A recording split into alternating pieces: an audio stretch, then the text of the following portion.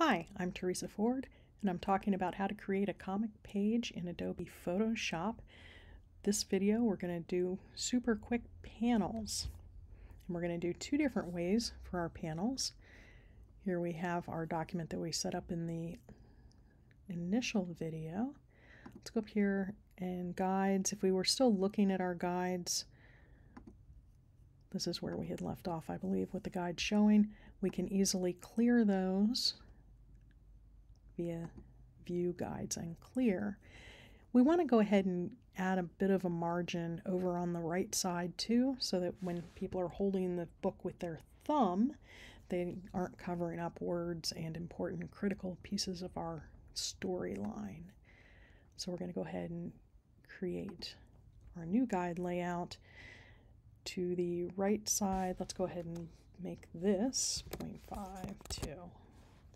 All right, well, you can see right here that that'll give us a 0.375, I think, for the margin for your thumb to hold the paper.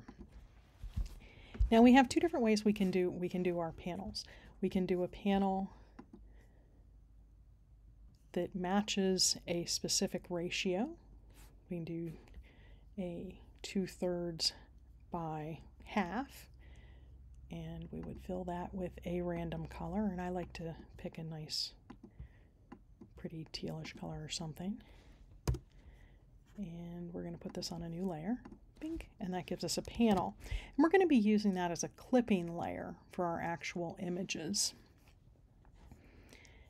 We could also do the other way if we didn't want to worry about the guides here. View, guides, clear the guides. Bloop. And I do want to see that right margin. Let's bring that back again for a second and add a right margin.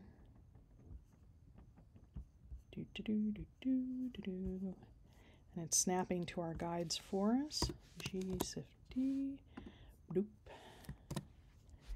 All right, and let's go ahead and bring this back to 29 also, and we will make this our right margin. All right, we'll go ahead and drop that down here and lock it so we don't accidentally edit it. There we go. Now we can get rid of our guides. View, guides, bye-bye. All right, so we can do another way to do a panel. We're going to go ahead and grab that fancy color again. And I'm holding down an Option key to pick the eyedropper tool to grab the color. I would do that by filling the whole page, switching over to white. I hit the X key to switch to the white. Grab a brush. The brush, I want to make the size of the gutter that I want to use. So I make it a little bit bigger. And we'll add another layer. And painting with white this time, if I click, hold the Shift key down, and click somewhere else, I get a straight line. If I click, hold the Shift key down, I get a straight line. If I click, hold the Shift key down, click again, I get another straight line, and I have an instant page layout, which I can then go up here with my wand tool, select it, grab a new layer, fill that one spot. And again, it really doesn't matter what color you're using to do the spot fill here. Let's see, and this would be panel 1.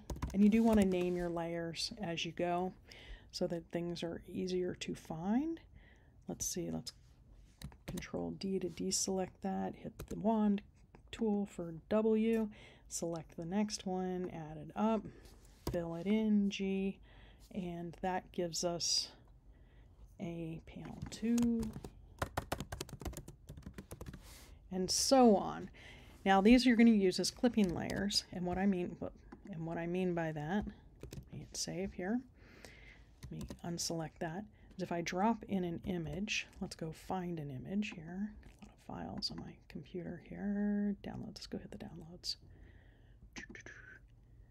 Suppose we want to put this lovely image here in. I drag, drop it, and just hit enter, and I hold the Command and Option key down, and it clips to that layer. Now it's not showing because the layer itself is up here. So if we move that, hit the V key to get the, move tool here, and we can move that around. We can resize it. We can do whatever we need to do to make that fit where we want it to fit. We're going to make them kind of wide. There we go. Hit enter. Our second panel, we're going to do the same thing. We'll come over here, we'll grab another image for our second panel. And let's grab, I don't really want the guy. I feel like I failed to save some of my images here from Midjourney. Let's go ahead and drag that one in just as an example. And I clip it, Command Option key, to the layer below. Transform it with Command T, stretch it around, like so. And it makes your panel layout go very, very quickly. We could also limit to that square panel, rectangular panel. So if we wanted to take the guy, bear with me, I'm having mouse issues here today. Hit enter, clip it, bink, resize it. This way of doing things with the clipping masks like this makes it very quick to change your art up. So you're not trying to cut the actual art, you're not playing with masking over here to limit things and erasing and drawing. You can still do those things to it, but this way just makes it really fast to get it put together. So that would be how you would create your panels. Is you're creating a shape layer of some sort of however you want your panel to be, and then you're dropping in the image and clipping it to that layer to make your layout.